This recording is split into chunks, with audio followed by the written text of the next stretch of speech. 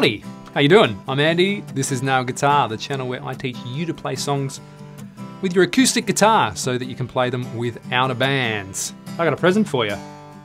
Come and grab it. It's a piece of paper. It's not a very good present. No, it's a great present. It's a song lesson guide and it's completely free. And I'm going to be referencing this as we go, and it makes everything easier for you. It's got the whole song form in it. It's a one-page song guide is what it is. Description down below. First comment, grab it. You'll need it as we work through. Alrighty, you got the song guide. What do we do from here? Well, there's a few things going on. We got this cool octave to begin with. What's an octave, Andy, you ask? An octave is the next occurrence of any given note in an upward or downward direction. When you think of music going A, B, C, D, E, F, G, it's the next occurrence when you get back to that same note, whatever note you happen to be on. We happen to be on G here. Low G, high G.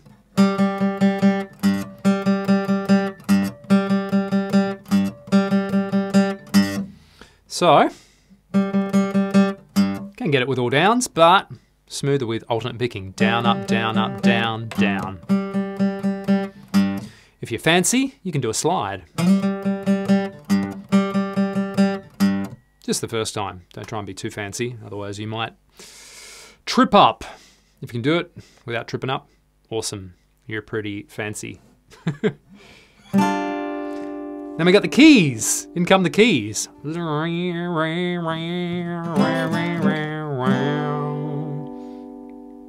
This bit's tricky. Do not attempt at home if you are a beginner. If you are a beginner,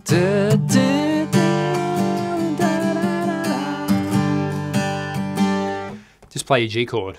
But here it is. You can find out if it is too fancy for you. What we've got is this organ line.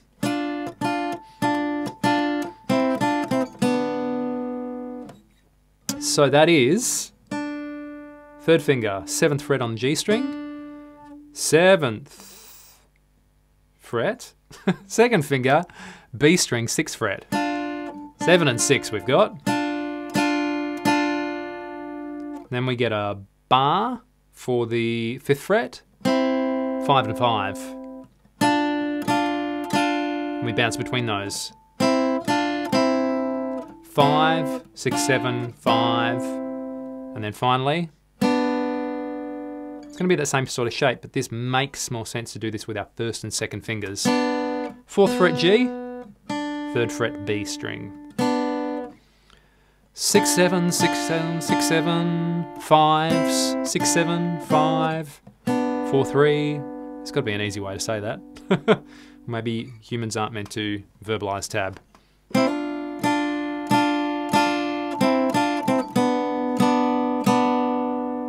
A little hammer on there if you're feeling fancy. Obviously it's organ originally. There is no hammer-ons on organ, to my knowledge. Now, how do we feel this out? Unless you've got a 2 guitar setup, I'm getting the G. Remember this guy here from earlier? This is going to be our drone. Unless you got crazy hands. I don't.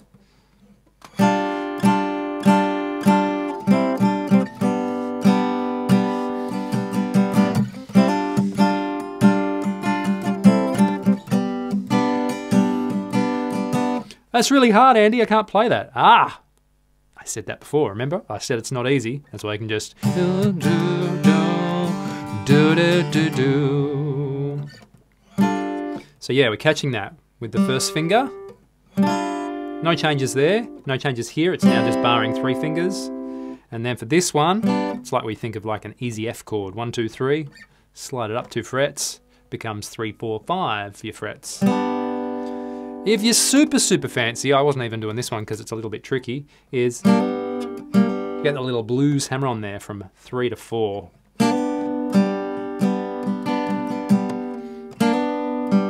That's tricky to do amongst all this other stuff while you got those bass notes ringing out.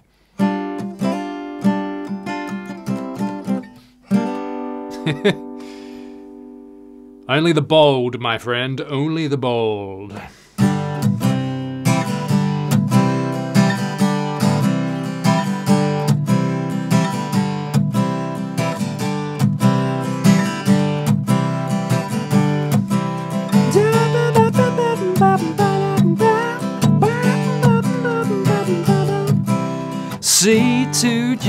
then, no, G to C, G to C, then G to C.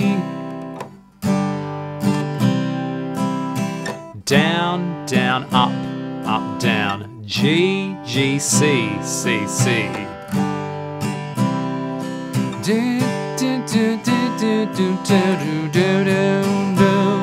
So that's your pre-verse and your verse. In other words, the bit before the vocals start and the bit with the vocals.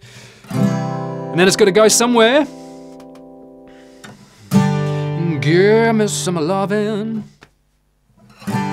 G, give me some. Got to do some power chord action here. B flat on the first fret A string. C, you can move this up 2 frets to C. Or you could play regular old C. And then all the way up to 6th fret for E flat. And I kind of like to get these to ring out a little bit, so I end up barring that first finger. That gives us a sus2 chord. Otherwise, power chords aren't quite as rocky on acoustic guitar, are they? Sus2 chords. We nickel back it. That's what we're going to do. We're going to nickel back Gimme Some Lovin'. Never made it as a blind man.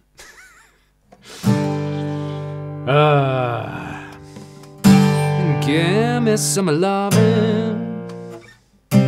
Gimme some lovin'.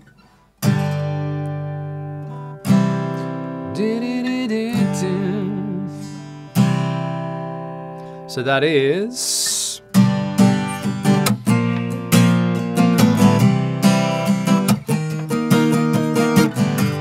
give me some lovin', give me some lovin', give me some lovin', give me some lovin', give me some lovin' every day.